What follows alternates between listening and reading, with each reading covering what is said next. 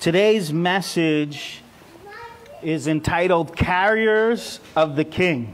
Carriers of the King. I'll lead you in a prayer, and then I'll pray myself. So if you could put your hands on your hearts and pray with me.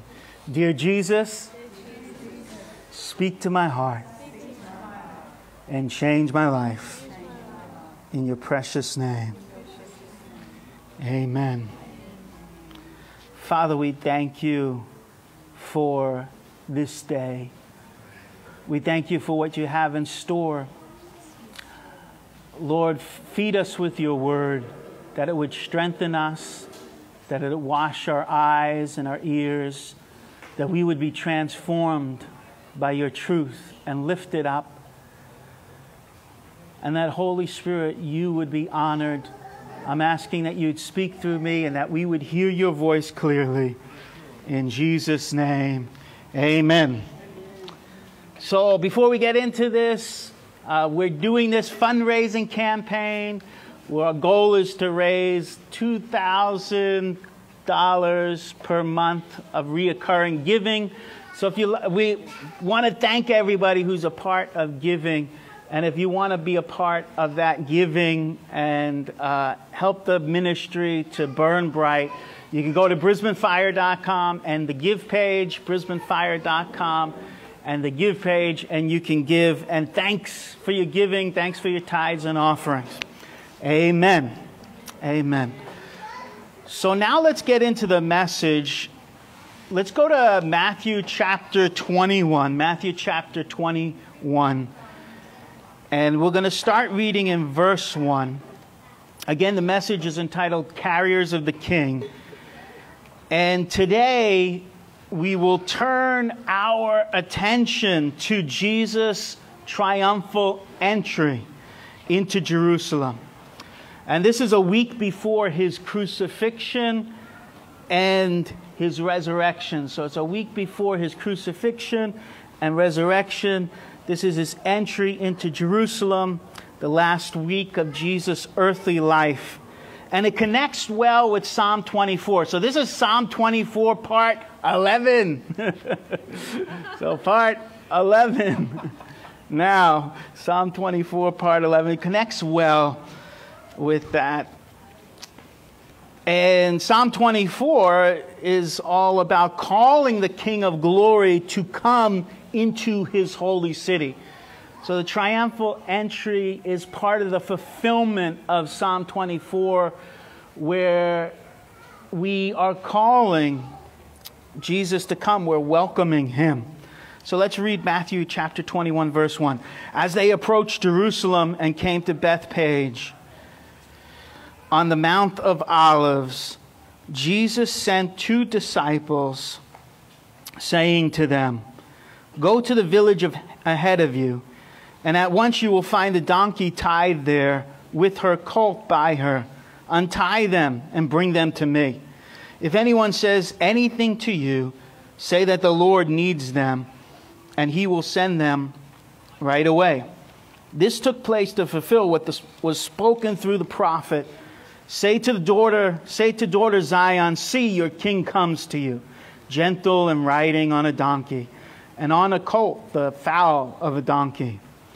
The disciples went and did as Jesus had instructed them. They brought the donkey and the colt and placed their cloaks on them for Jesus to sit on. A very large crowd spread their cloaks on the road, while others cut branches from the trees and spread them on the road. The crowds that went ahead of him and those that followed shouted, "Hosanna to the Son of David! Blessed is he who comes in the name of the Lord! Hosanna in the highest heaven!" When Jesus entered Jerusalem, the whole city was stirred and asked, "Who is this?" The crowds answered, "This is Jesus, the prophet from Nazareth in Galilee." Amen? So that's where we're going to be dwelling this morning. But let's also flip to Psalm 24 and read part of Psalm 24.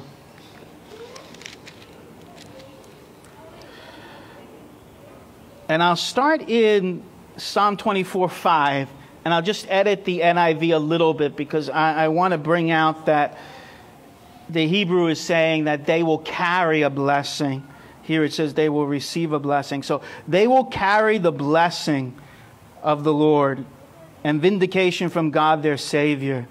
Such is the generation of those who seek Him, who seek your face, God of Jacob. Lift up your heads, you gates. Be lifted up, you ancient doors, that the King of glory may come in. Who is this King of glory? The Lord strong and mighty, the Lord mighty in battle. Lift up your heads, you gates. Lift them up, you ancient doors, that the King of glory may come in. Who is He? This King of glory, the Lord Almighty. He is the King of glory. Now notice it says, who is this? In Psalm 24. It also says, who is this? In Matthew 21. And it reveals who this is who's coming in. It's the King.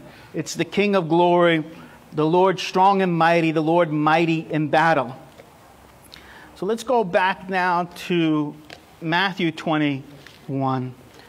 It's on my heart to engage with the text in a stream of consciousness way. So reflecting on it as the Holy Spirit leads.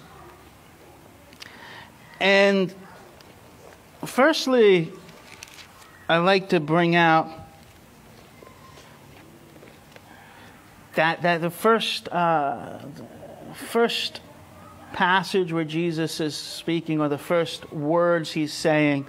So we have here, as they approached Jerusalem and came to Bethphage on the Mount of Olives, Jesus sent 2 disciples, saying to them, go to the village ahead of you, and at once you will find a donkey tied there. And later on I want to speak about donkeys and what it means and how we can apply this. So there's a donkey tied there with her colt by her. Untie them and bring them to me. If anyone says anything to you, say that. This is the first thing I want to bring out. I find this one of the most profound statements in Scripture. The Lord needs them, or the Lord has need of them. Think about that. Think about that statement. Jesus is saying the Lord has need of them. And so if they're questioned in getting these donkeys, they're to say the Lord has need of them and He will send them right away. How can the Lord of all the earth need anything? We read in the beginning of Psalm 24 verse 1 that the earth is the Lord's and everything in it. And then we see here's the Lord's, everything is the Lord's, the earth is the Lord's, everything is the Lord's. But here we see the Lord Almighty needs. The Lord has need of them. And then how could the Lord of all the earth need anything? Well, this is the great mystery of God. That in Jesus becoming flesh and blood, He has made Himself vulnerable. He has humbled Himself. We know He needs to sleep. We know He needs to eat. We know He needs these donkeys. It's not that God absolutely needs anything, but rather something that's come up in Bible school, rather is God has chosen to need. In other words, He has humbled Himself and put Himself in a place of need. And also He has chosen to enter into covenant relationship with us so that He is not doing things on earth without us. God has chosen to need us. And this is why prayer is important, because God doesn't do everything without our prayer. There's certain things He will do, but there's certain things He will not do unless we pray, unless we seek Him, unless we ask Him. And here the disciples are being given a task. They have to go out. They have to untie these donkeys. They have to bring these donkeys back. And it's all for a purpose, because it fulfills Scripture.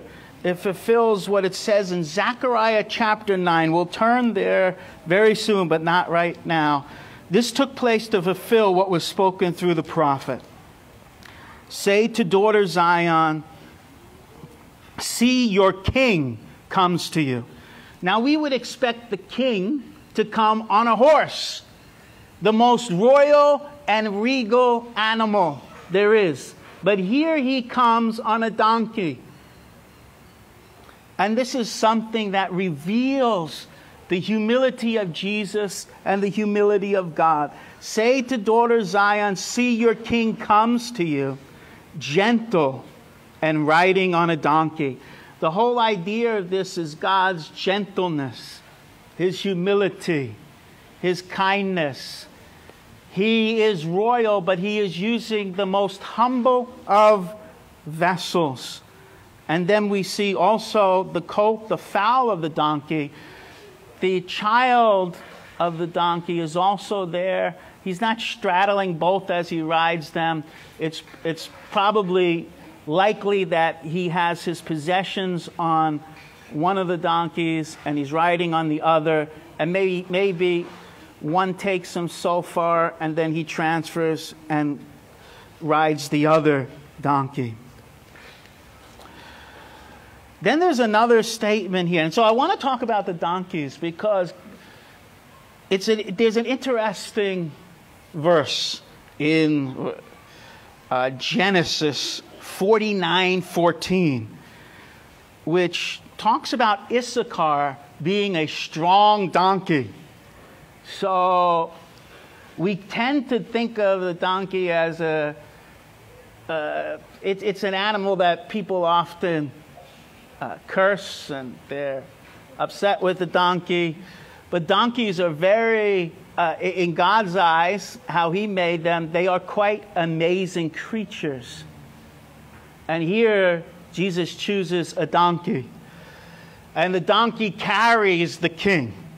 And we need to learn from the donkey because we are meant to be carriers of the king. We're meant to be vehicles of the king.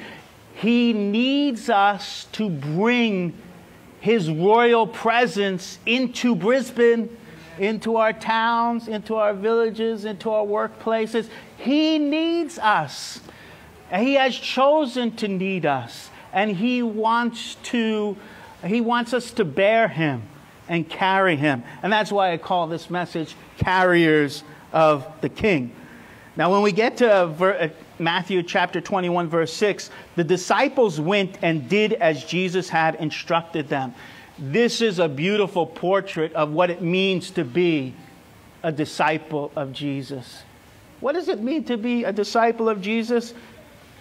Just this, the disciples went. Amen. Jesus spoke, the disciples went and did as Jesus instructed them. Amen. Amen. Jesus spoke, the disciples went as Jesus had instructed them. We tend to complicate the faith. We all do it. But it's having a relationship with Jesus, it's listening to Him and carrying out what He says. And so they went and they untied the donkeys. Now think of yourself as a donkey. First, if you're going to be a vessel for the Lord, you're going to need to be untied, freed, liberated. And that's what disciples do. They untie, they set people free so that they can be used by the Lord and so that they could carry the King. Amen? Amen. Now, some characteristics of a donkey. One is that they're humble. They're humble creatures. Another thing is they're known for their service. They're serving. There's nothing really glamorous about a donkey. But you'll see that it is a sign of blessing. You'll find donkeys all throughout Scripture. With Abraham and Isaac, when they were going up to Mount Moriah, and Abraham is about to offer Isaac on the, sacrifice him. As Abraham is going to sacrifice Isaac, you'll find that they're using a donkey to carry their possessions up. And so when we see the donkey, we're reminded of Abraham giving his one and only son Isaac on the altar. And so you'll find a donkey there bearing the burden, carrying probably, we see Isaac carrying the wood. The donkey would have been also carrying certain things that were needed for the sacrifice. So donkeys are known for service, strength. They have great strength. They carry burdens. They are lowly and gentle. According to the law, they're unclean for consumption, so you can't eat them. Israel's first king, Saul. If you read the story of Israel's first king, Saul, there was a whole thing with Saul losing his father's donkeys. And then after he is anointed, then they find the donkeys. So there is an association there in those two stories of the donkey and the anointed king. And here we have Jesus, the anointed king. After the donkey brings him into Jerusalem, he's anointed. He's anointed with all those fragrant oils, very expensive oils in Matthew 26. So you can see a correlation there between Saul and Jesus, the first king of Israel, and the last king of Israel. Jesus is the last king, the final king of Israel. He is the King of Kings and the Lord of Lords. We find donkeys associated with blessing, and we're called to carry the blessing. Psalm 24 calls us to, or describes his people as those who carry a blessing, Nasa is the Hebrew there. That's why I like to translate it as carry. It's the classic word for carry or bear. They carry a blessing, and there's no greater blessing than Jesus himself. That's why we're carriers of the blessing. Donkeys are loyal, hardworking. There's also something very interesting about a donkey, and I checked this, checked if this was a myth or not, but every donkey has a cross on its back. Every donkey has a cross on its back, and if you can't see it, if you shave the fur, it becomes visible. So this is from Don Mayton, the president of the Donkey Society in Western Australia.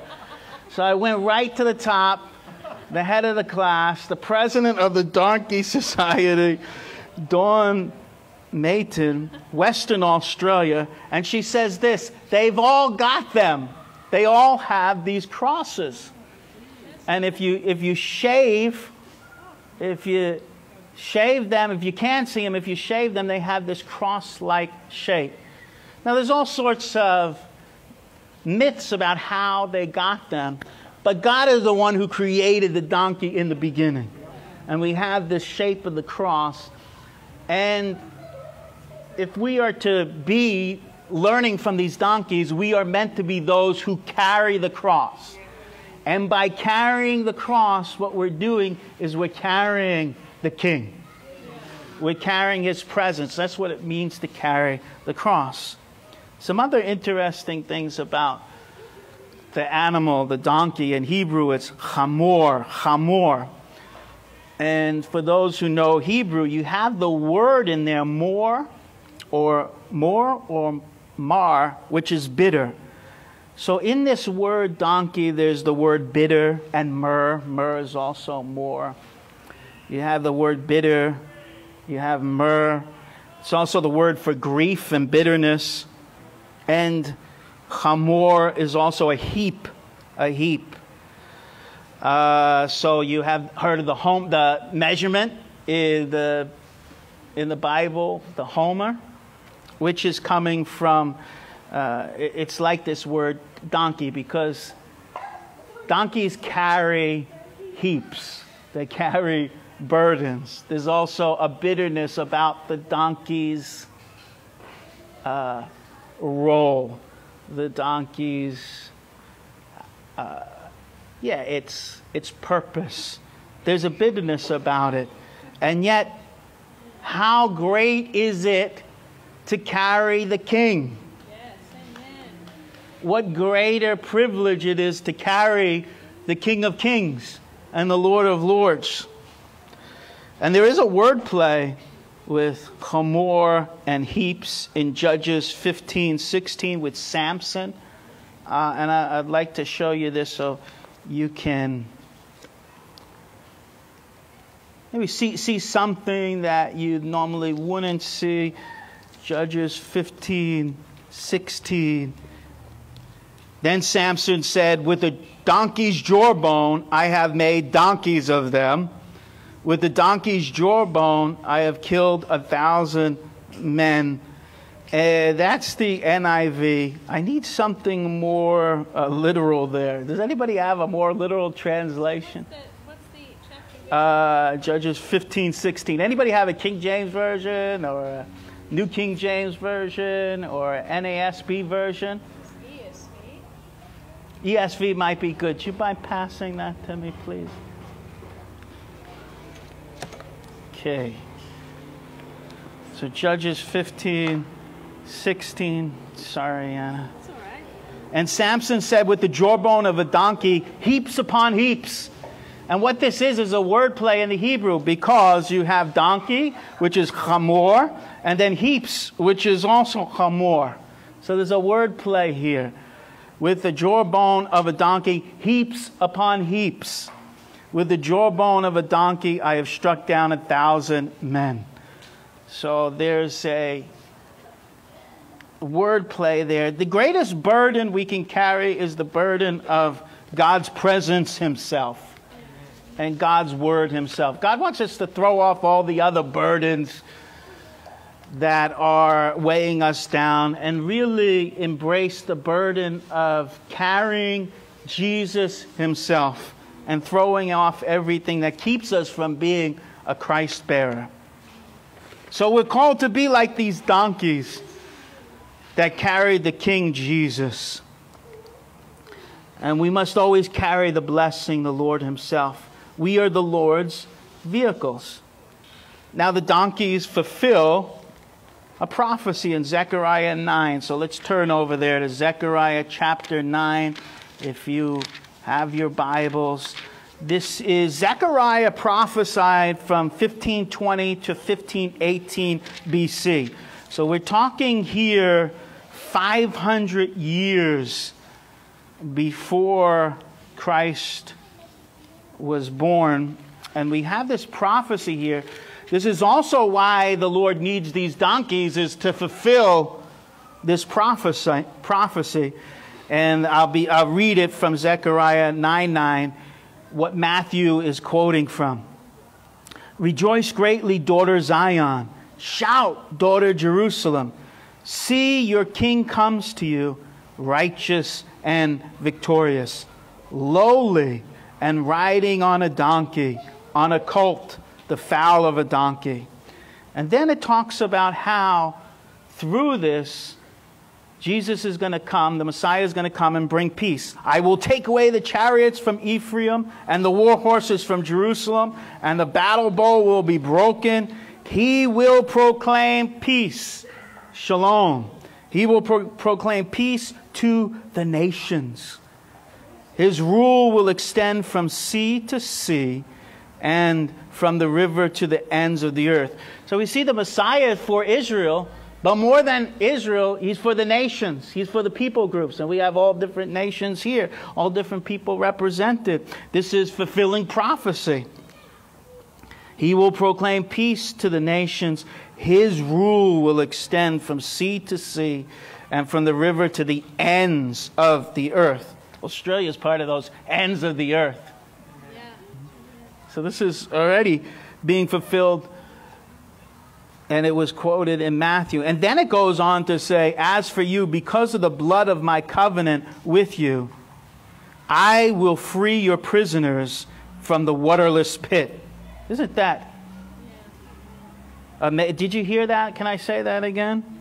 Because of the blood of my covenant with you. And Jesus made this covenant with his own blood.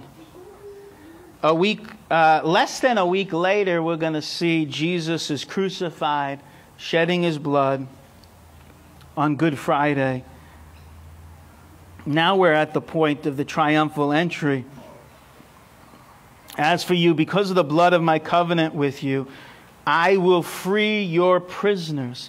I will free your prisoners. So that's the power of the blood of Jesus. The power of the blood of Jesus unties us like those donkeys. The power of the blood of Jesus frees us from our prisons, especially the prison of guilt, shame, sin, whatever the enemy is locking us into. The blood of Jesus frees us. And it's saying here from the waterless pit. And then it goes on to say, return to your fortress, you prisoners of hope. There's another beautiful, unusual phrase. Prisoners of hope. Prisoners of hope. That we should be those who are, one way to see this is, we should be those who are captive. Captive with hope. And that even in our confinement, we are still in hope, living in hope. Return to your fortress, you prisoners of hope. Even now I announce that I will restore twice as much to you. So that they had lost, and they were in a very difficult time, and they were rebuilding the temple in Zechariah, and yet the Lord promises, and this is through his covenant with us, I will restore twice as much to you. Then there's more here. I will bend Judah as I bend my bow, and I will fill it with Ephraim. I will rouse your son Zion against your son's Greece, and make you like a warrior's sword. So now I don't want to explain all of this, but I do want to highlight that end part where the Lord is saying, I will make you like a warrior's sword. This is the purpose of the Lord freeing us. Setting us free, is to make us like a warrior's sword, to make us sharp, to make us strong in battle. And so he's freeing us so that we could be warriors, his warriors, and he's making us a warrior's sword, and we are his weapons. In his hands, we are his weapons. Amen?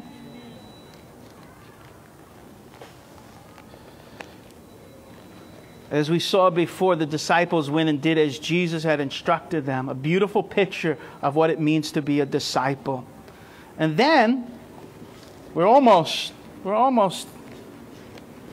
near the end here. We go back to Matthew 21. That's okay. I don't need that. Thank you. Matthew chapter 21.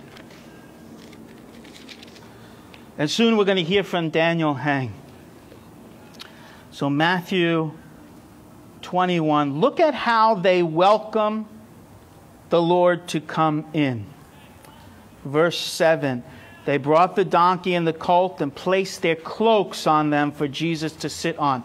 Notice that they placed their cloaks on the donkey. And then after that, in verse 8, a very large crowd spread their cloaks on the road. So all these people are taking their cloaks and they're putting it on the road, while others cut branches from the trees and spread them on the road. That's why this is called Palm Sunday. They're taking the branches, they're putting the palms down. They're also waving palms in worship. But I want us, again, I want to draw our attention to the cloaks. Now, what are cloaks? Cloaks are, it's like jackets. It's like a large jacket. Cloaks are used to comfort. They are used to warm us. They are also our identity. And Scripture could they could also be our security too. They are taking these cloaks, which at this time of year in Israel, it's cold. It's cold. While it is springtime, it's not spring like Australia. It is a cold season. That's why they have cloaks. But they're taking off their cloaks. They're taking off their cloaks and they're laying them down. And this is what worship is. And this is how we prepare the way for the Lord to come. We lay ourselves down like they laid down the cloaks. We also lay down our warmth, our comfort, our identity in order to point to Him. It is about His glory, not our glory. It is about His praise, not our praise.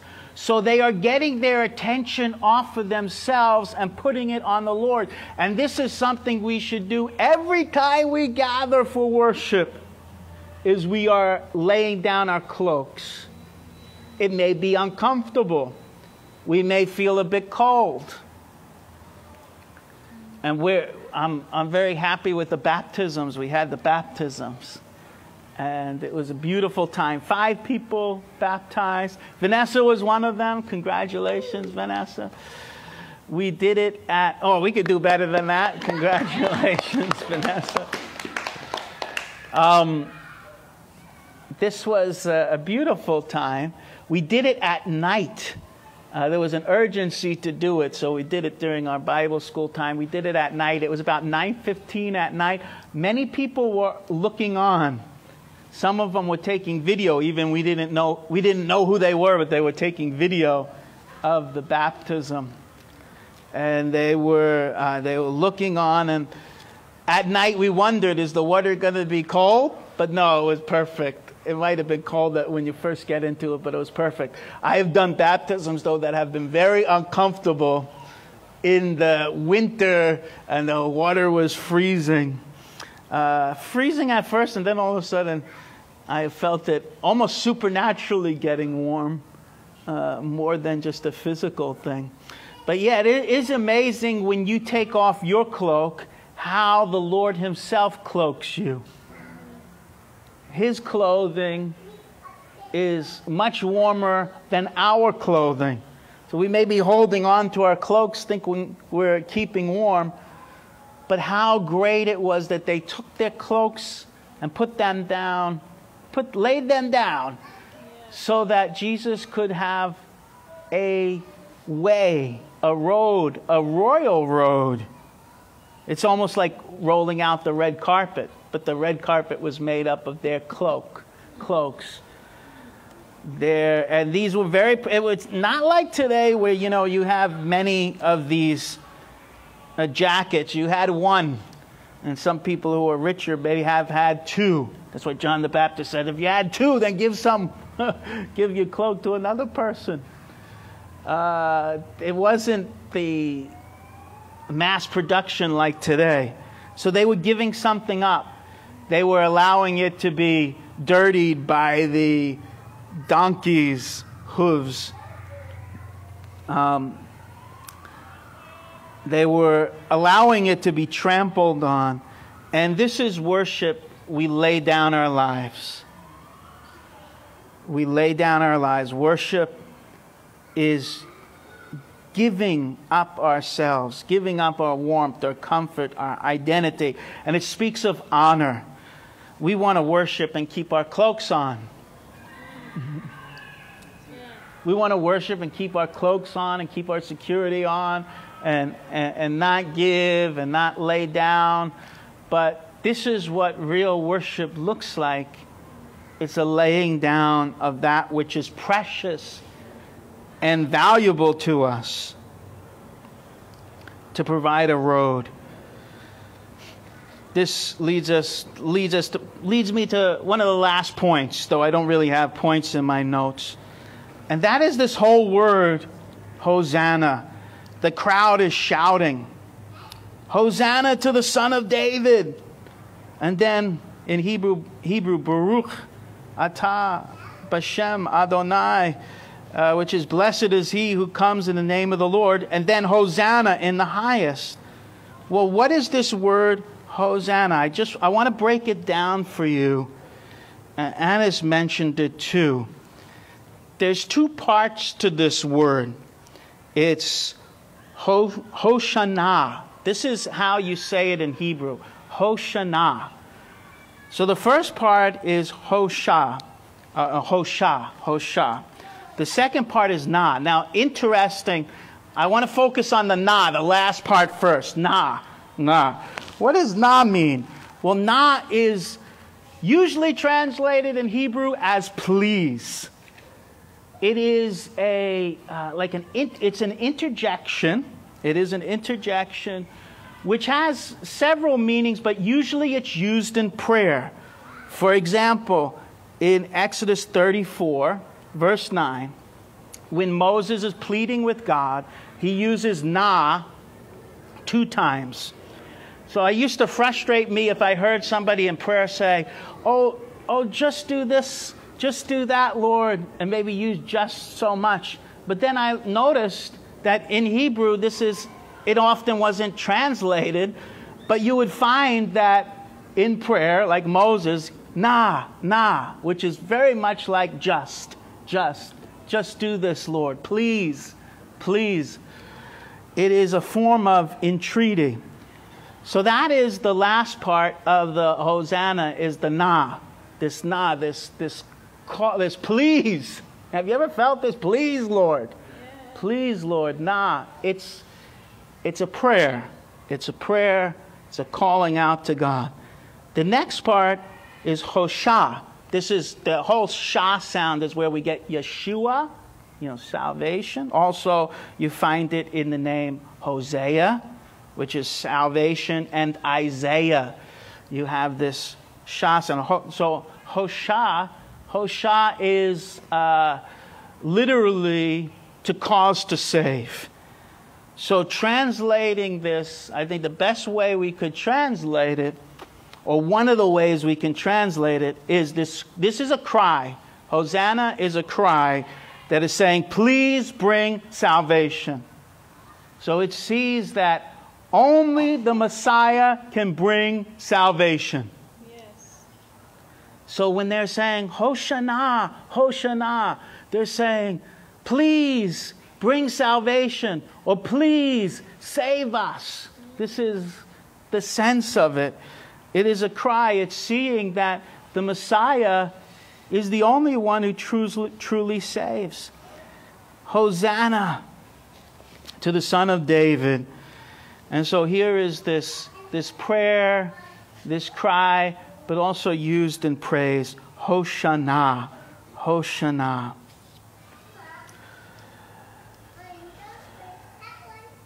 These people were desperate for the Messiah. They were desperate for salvation. They were desperate for God's deliverance. We also need to be this way. Even as we praise God, we also need God. Right? We praise Him because He's glorious, but we want more of Him. We need Him to come and to save and deliver. And we'll never be fully perfect in this life. This life will always have some brokenness. Right? It'll always have some brokenness, some issues, some lack. If we had everything in this life, then why would we even need heaven, right? Why would we need eternal life? So it's a longing for the Messiah, a longing for a real home, a longing for salvation.